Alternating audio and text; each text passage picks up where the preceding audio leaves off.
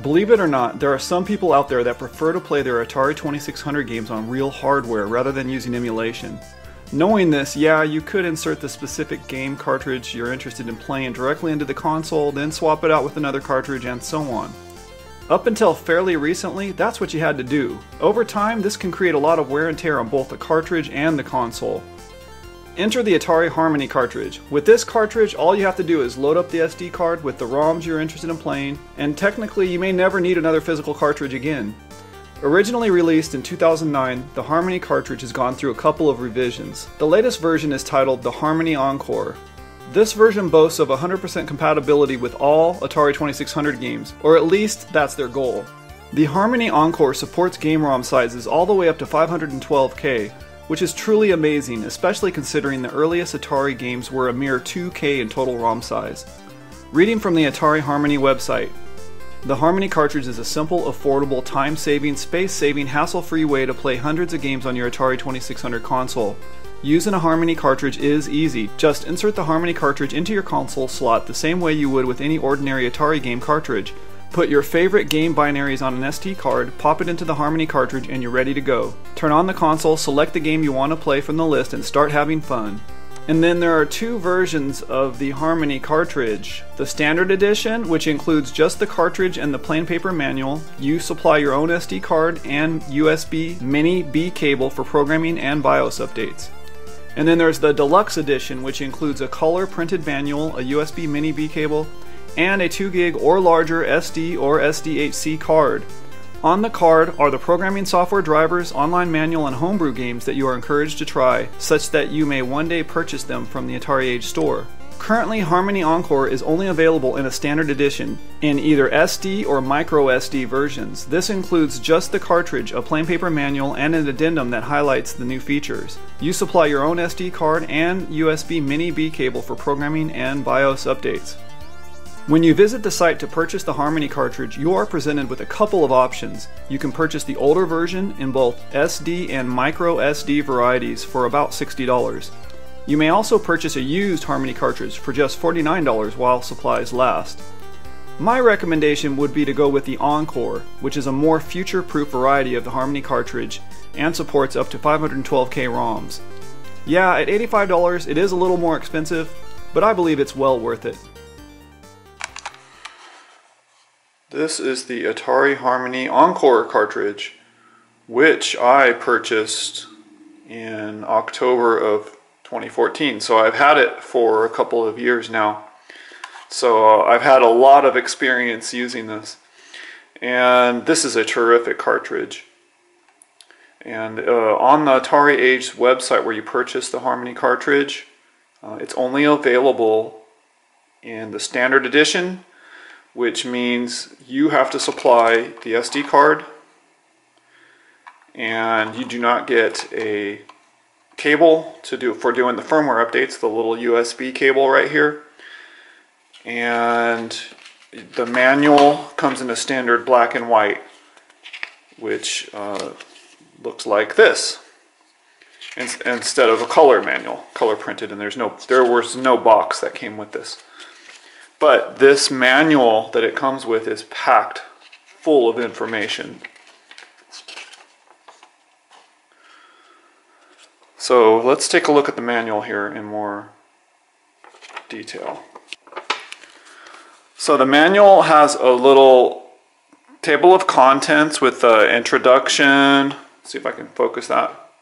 Getting started with Harmony, Harmony firmware upgrading, frequently asked questions, Harmony file extensions, technical specifications, and acknowledgements.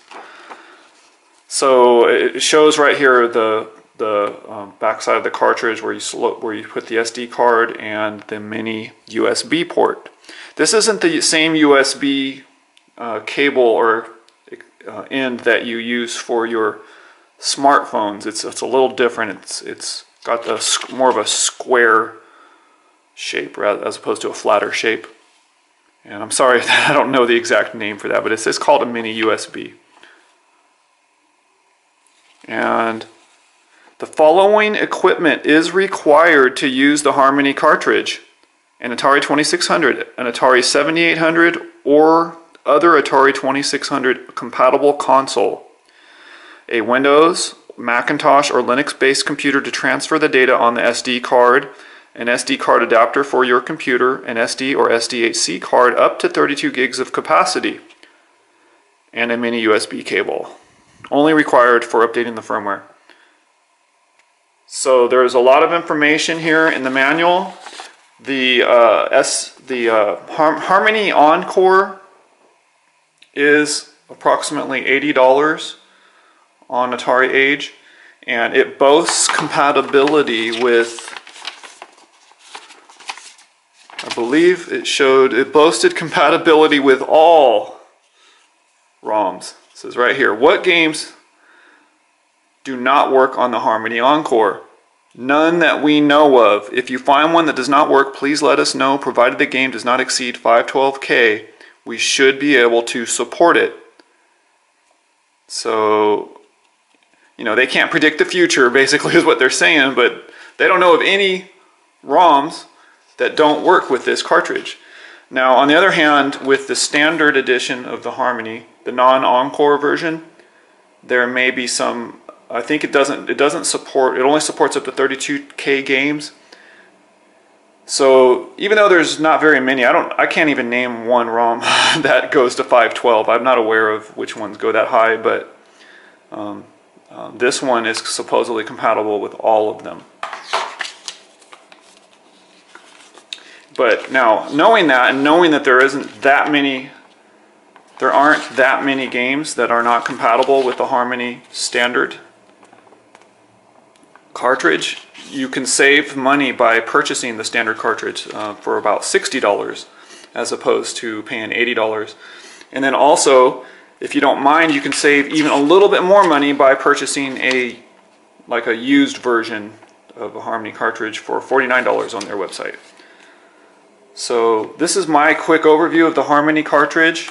It's a beautiful cartridge, and it's very compatible with, there's no game that I've tried that this doesn't work with. So, and it runs your homebrews as well as your standard ROMs, and it's a terrific little device, and it saves wear and tear on your Atari 2600. So you don't have to constantly go looking up that cartridge, plug it in, unplug it, plug in another cartridge. So I highly recommend this.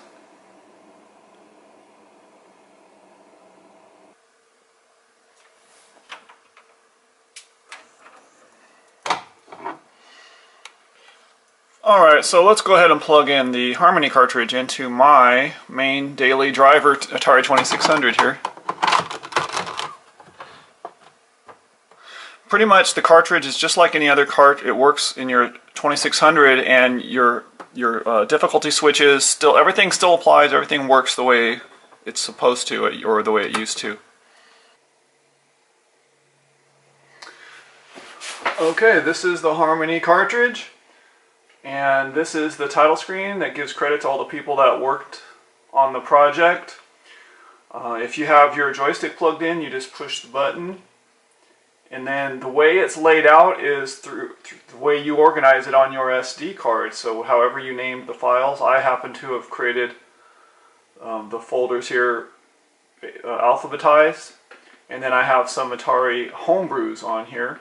And so all you do is you push the fire button to go into a directory, up or down on your joystick to move up. You can also control this with your paddle controller, and it works great.